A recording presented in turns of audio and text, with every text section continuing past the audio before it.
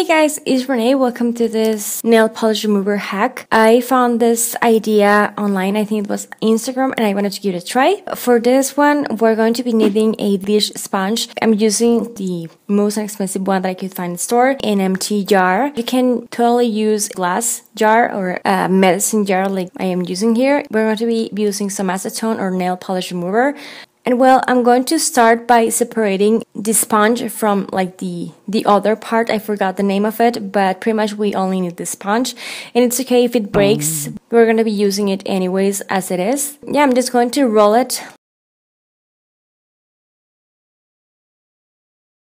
And I'm just going to place the whole thing inside my jar. And again, if your jar is bigger than mine, you're going to be needing 2 sponges or maybe even 3, depends. Since I was trying this, I found it a bit awkward to just dip my finger in there, or my nail rather, and I just decided to take my scissors and just, well, separate the whole thing, just making bits separated like that. I found this a bit more handy. So once I have all my stripes or blocks of sponge, I'm just going to gather them all together. And then I'm just going to place the whole thing in. I thought it was going to be messy because you're gathering loose pieces, but it was easy to do this. So once that's in there, I'm just going to pour your acetone or nail polish remover. That's how much I used. I would highly suggest you to work on a piece of plastic or a napkin or something like that, because this can happen. So just to prevent your acetone damaging your table, I'm just going to try it now. And I decided to test it out with colors that I know are real hard for me to remove, such as green. It's one of those colors that just always stain my nails. And yeah, this is pretty much how I remove, work my nail in my sponge.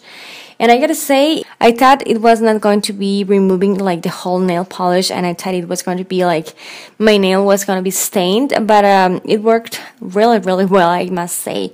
And it's kind of easier to just dip your finger in there and just let the sponge do its magic.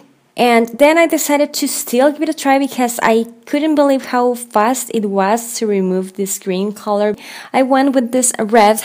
I hate this shade on me, to be honest. I don't like it at all, but I just wanted to give it a try because it's a really pigmented color, one coat and you're good to go. And it's pretty much the same, just super fast and kind of easier than with cotton, because when you're using cotton, sometimes it stains your fingers when you're removing your nail polish, if that makes any sense, and it doesn't happen with this method. That's how my nails look like at this point. As you can see, the jar, or the sponge rather, has a lot of color in there, and that's the ones that I just removed. But that's just on the top of the jar, like the sponge. With time, as you remove more color from your nails, it's going to be more stained. Nothing is going to transfer, as far as I can tell, to your fingers.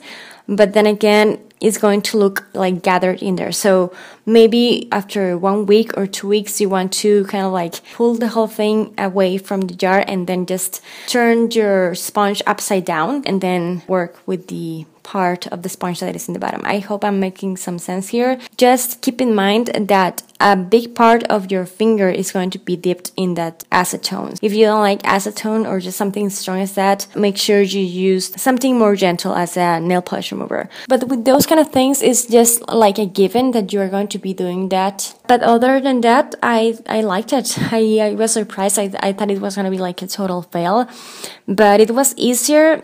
And it's kind of more affordable than using cotton, because you're going to be using the same sponge over and over and over again until you pretty much want to, clean the whole surface, we could say. It's a pretty good way to just have everything kind of ready to go. So yeah, I'm just going to be decorating my jar so it doesn't get lost. So if you like this project, don't forget to give this video a thumbs up. Don't forget to subscribe to my channel for more stuff.